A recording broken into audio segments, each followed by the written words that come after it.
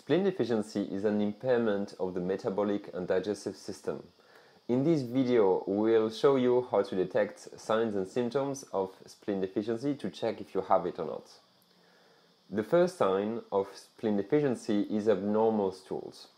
The stools might be too loose to be able to take the form of a sausage or banana, and you may have them several times a day, and sometimes they may be accompanied with undigested food in the stools. The lack of strength to push bowel movement and stools that stick to the toilets can also be seen in people who have spleen deficiency. People with spleen deficiency often feel tired and lethargic. This fatigue can be accompanied with body heaviness, mind fog, and lack of motivation.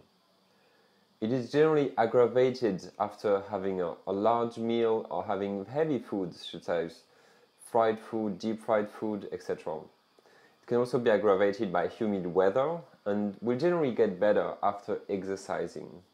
There can also be some gastrointestinal symptoms such as gastric pain, bloating, nausea, acid reflux, etc.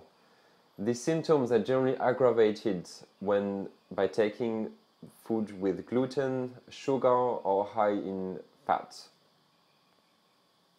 Difficulty to lose weight and difficulty to gain weight are both associated with spleen deficiency. There can be also a lack of muscle tissue and an excess of fat tissue in the body. So the typical body shape will be skinny limbs and fat belly. Complexion might be yellowish and the skin may be greasy with black spots, especially around the nose area.